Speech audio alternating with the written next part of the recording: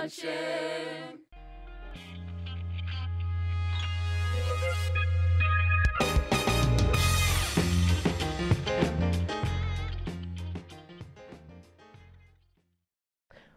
What's going on, Grand Junction? My name is Whitney Robison, and thank you for tuning in once again. Every week, I like to introduce to you spectacular CMU students or alumni who are doing amazing things.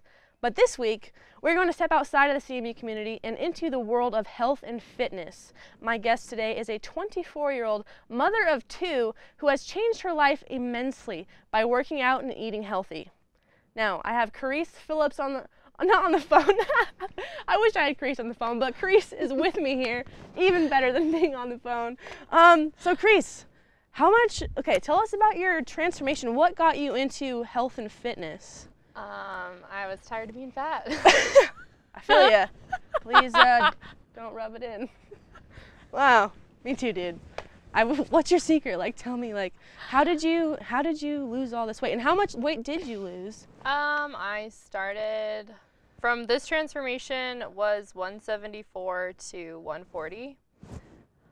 So that's like 34 pounds. Yeah, I don't do math good. I was pretending to do the math, but really you told me earlier. Just wanted to sound smart. Okay, but when I graduated high school, I was 205 pounds. So since high school, I've lost quite a bit. That's insane. And yeah. Wow. Yeah. So you knew me in high school. I was a little fatty. Yeah. So I've always been a little fatty, but I've just embraced it. So. Yeah. No. So I did the Gold's Gym 12-week challenge in January to April, and I lost 30.5 pounds. And then I did an NPC competition in September, and I prepped for 15 weeks and didn't really lose any weight, just lost a lot of body fat and a lot of inches. Yeah. So yeah, it was a lot of fun. That's what you were telling me earlier. You were like, yeah, I've lost like 34 pounds, but when you're prepping for the show, you just saw, you didn't see any weight loss, but you saw your total body. You said it's not what's on the scale, but it's like how good you feel or something like that. Yeah, I try not to go by what's on the scale because it can, you can look at somebody who's one weight and someone else who's totally muscular in another weight, and it's just like they weigh the same. You're like, no. So yeah, I tried not to focus too much on the scale. Had some freak out moments to my trainer. I was like, the scale's not moving. She's like, don't worry about the scale. I know, I'm pretty sure my scale's like stained with tears. So I just don't look at it anymore either. Hey, I mean, whatever works for you. Yeah, I mean, it's whatever. I got this face going for me, so it's all right. There you go. How did your show go? And tell us about that. Like, a lot of people don't know about those shows. It was really fun. I expected it to not be so friendly. Like, you think a lot of people at the gym are vain in this industry. They're vain. And when I went in there, it was like some of the friendliest competition the girls were friendly, the guys were nice, like everybody was helping everybody out, gluing suits, like it was amazing. It was such a great experience for me for my first show. Yeah. It was local, so it was smaller. I wanted to start out like that. But yeah, no, it was great. I placed 4th for my, it's by height, and so, but I placed 4th, and I mean, for the first show, I felt like that was pretty good. In 8 months, a lot of these girls have been doing it for a really long time, and so for just 8 months and then to go in and place 4th was really great for me. Yeah. Wow, I feel like you were saying how they're like in happy moods. I feel like I would be a complete grumpy mood if I had no food in my body. There were some times, because my husband did the show too, and I wanted to eat him sometimes. And then I have 2 kids, and I was like, oh my gosh, I'm like hangry and I want to kill something, but I love you. I know, seriously. Well, before we go on to keep talking, I forgot to ask if we could show the pictures of her transformation pictures. Wow, look at that. That is crazy. You have transformed so much. Thank you. Like you were beautiful in high school, but now you're even beautiful now. So thank you. I welcome. appreciate that, Whitney. I wanted to show transformation pictures of myself today, but I left those at home, but maybe next week. Oh, yes. They're great. So you have 2 kids. 2, yes. And when you had those kids, did you see like weight gain from that? Yeah, I gained about 25, 30 pounds with both of them, which is what they say is normal, but really if I would have eaten a lot healthier, it wouldn't have been. It's easier said than done with the pregnancy cravings. It's terrible. So, dang. But yeah, after it's just wanting to be healthy for my kids. I want to be able to keep up with them. I want to show them the exercise and eating healthy is important.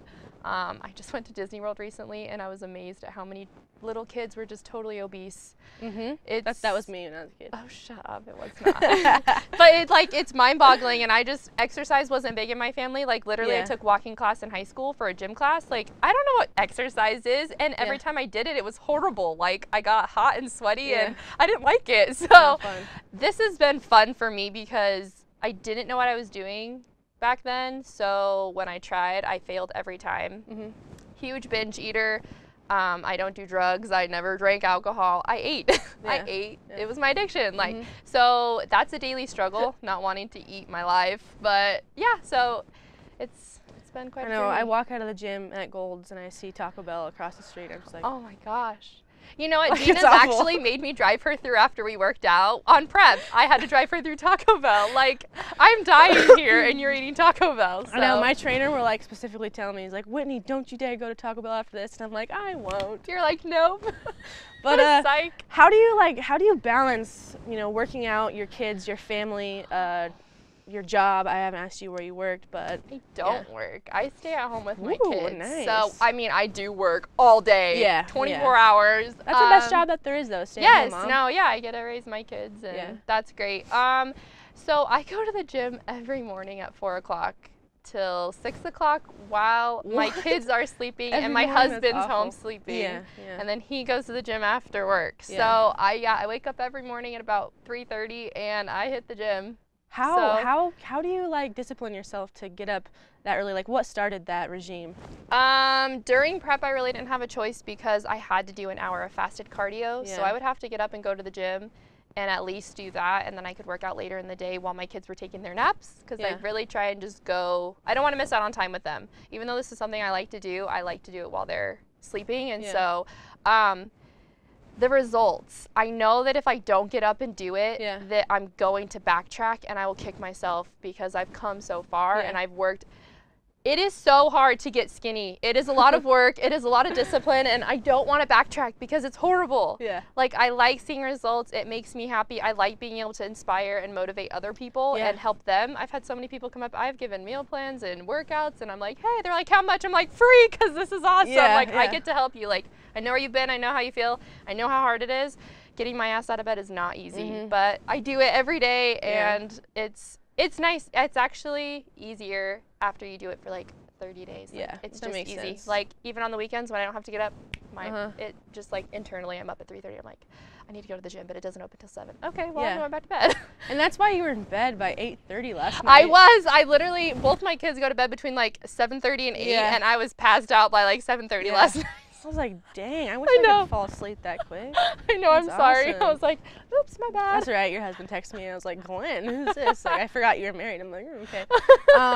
But so, do you think that you would have gotten to where you are today without your trainer? And you train with Russ, what's his last name? Allen. Yeah, do you think that you would have had this So, success? for the 12-week challenge, I actually trained with Stuart Haynes. He works at Gold's Clifton. He's my trainer. And then from April till my competition, I trained with Chelsea McNeil. She does shows. Yeah, I know Chelsea. Yeah, she does shows, and so I used her. And then Russ is actually her trainer, and Glenn trained with him. And I wanted to be with the same trainer as Glenn because it's an accountability thing. It's easier when your trainer expects the same thing and you can both do it together. And it's nice to have him train both of us. So I'm actually with him, and I just started with him. So September 24th was my show. So that following Monday. So, but he's a good trainer. He is no BS, and so it's awesome. But that's awesome. Yeah, for me, back in the day when I was all skinny, which was like a long time ago. My trainer, he helped me too. I don't know what I would do without him. I mean, you can definitely do things on your own, but it's nice to have that help. It's the accountability part of it. I have to send him pictures once a week, and if I do not eat correctly or anything, I'm going to get my butt reamed. So it's an accountability thing. It's nice to have somebody there to look at you, because you always see the negative. So, well, that's awesome, Charis. I really appreciate you being on the show. Yeah, no problem. That's all the time we have for today. I hope that her story has motivated you guys at home, and sincerely, take this story and use it to your own benefit. Thank you so much, Grand Junction. Have a good day, stay safe, and have fun. What's going on, Grand Junction?